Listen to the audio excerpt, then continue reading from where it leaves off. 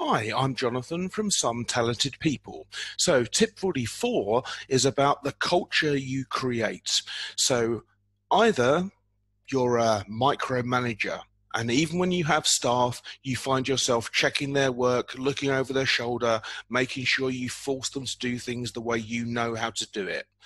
This kind of culture essentially wipes innovation and creativity out, because if you make out that a mistake while trying something new is a bad thing, people won't try something new. You have to, as a business owner, let people understand that you reward effort. You reward trying new things. The ability to try a new process of working or a completely tangential idea is something that occurs to quite a few people, you'll find, but they never get asked. And more than that, they feel that the culture of the company doesn't support them, so they keep their mouth shut. Certainly, I would think back to some times when you've worked for other people and you've said, oh yeah, but, and they've gone, not now, I'm busy.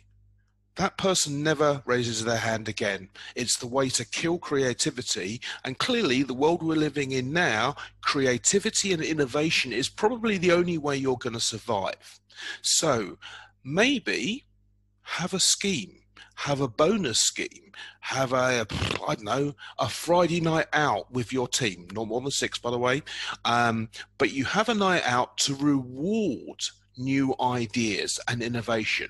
Maybe have an email account for innovative ideas, something whereby you are actually making innovation part of your everyday functioning. If you do that, what will happen is, supposing you've got 5 or 6 people, brains, working with you, for you, that's 5 other perceptions than you have. And because of that information, you'll be able to move to places to try things that you don't even know about at the moment. So create the culture and you will see that people's brains are fantastic when given authority. Okay, you have a great day. I'll see you again in the morning.